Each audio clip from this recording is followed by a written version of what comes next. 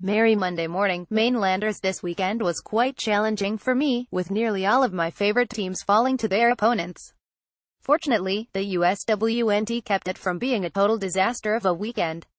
That's enough of my pity party. Let's get to the links. Orlando City embarrassed by Union. Orlando City capped off its season the only way one could expect, by being dominated by the team that was only one spot above them in the standings. Orlando City lost 61 in a lopsided match, which might as well have been the start of the off-season evaluations for Jason Kreis.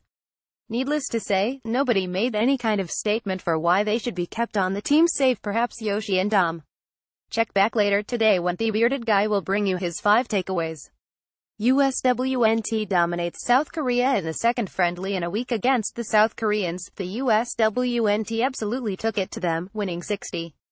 Sam Mewis scored a brace to get things started, and goals from Christen Press, Julie Ertz, Lynn Williams, and Ali Long finished a very lopsided match. Michael Citro has your match recap. A tale of 3 keepers until yesterday. Joe Bendik hadn't missed 1 minute of Orlando City's 2017 season, recording 118 saves. Heck, Bendik hadn't missed a match since he joined Orlando City SC. Bendik was hit in the head during training, and is undergoing concussion protocol, meaning he had to sit out the Lions' final game in Philadelphia. In his place, Earl Edwards Jr. got his first start with the MLS squad. Edwards played most of the season with Orlando City B, recording 80 saves, and was called up after a season-ending neck injury suffered by Josh Saunders. In need of a backup, Orlando City signed Jake Fenlison as an extreme hardship goalkeeper.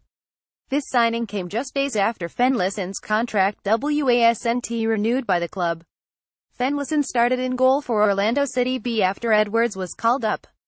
Orlando City to tentatively host the 2019 MLS All-Star Game. As Doug Robersonek reports, 2018 MLS All-Star Game will be in Atlanta. Tentative future sites: I'm told 19 Orlando, 20 LAFC, 21 DC. Stephen Goff at Soccer Insider. October 22, 2017. The 2018 MLS All-Star Game will be held in Atlanta. Now that MLS Commissioner Don Garber has been able to jump his favorite team over Orlando City for the honor of hosting the match, I guess it's fine if Orlando were to host the 2019 game. Tentatively, of course. We certainly don't want to make any assumptions. After all, we may still get unkilled out of it. At least the U.S. national teams like us. MLS Decision Day results. Decision Day had every team playing at the same time to keep shenanigans to a minimum. While the playoff teams in the Eastern Conference were already set prior to Sunday, the seeding order was not. In the Western Conference, there was one playoff spot up for grabs, and it was the San Jose Earthquakes that secured it with a 32 win over Minnesota United FC. The other thing we knew for certain was that none of it mattered to Orlando City. Free kicks. This is what fun soccer looks like, with a team that is good.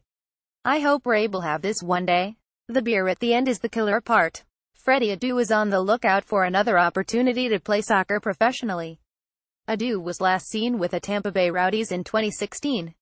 The Afghan Football Federation has not had a night game in Afghanistan since the 1979 Soviet invasion. However, despite security concerns in Kabul, 5,000 supporters went to watch the beautiful game under the lights this weekend. The Maiwan champions defeated Nangarhar's Eagles of the White Mountain, 20, in the Afghan Premier League match. Plus, those are such cool names. Harpos FC brought some next-level bants against itself, the perfect example of celebrating too soon.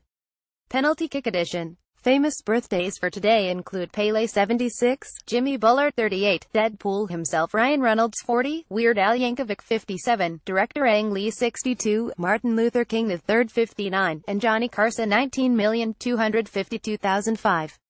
In honor of Pele's birthday, here is a video of his top 20 goals. That'll do it for this edition of Lion Links, and thankfully Orlando City's season. Let the off-season begin, and hopefully we see plenty of great moves by the club.